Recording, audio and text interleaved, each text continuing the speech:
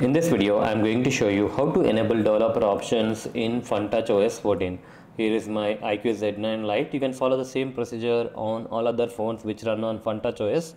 To enable the developer options, open the app drawer and go to settings. Under settings, you need to scroll down and click on about phone. Under about phone, click on software information. You need to tap on the build number more than 7 times to enable developer options. 1, 2, 3, 4, 5, 6, 7. Here you can see the message, you are now a developer. Now go back. Under settings, click on system. Under system, you need to scroll all the way down. Here you have the developer options. Click on that.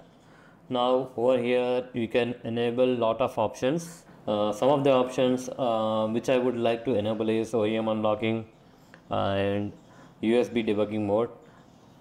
There are a lot of other options, you can try them. So that's it guys. In this way you can enable developer options on Funtouch OS 14. Hope you like this video. Please do subscribe to our channel. Thank you.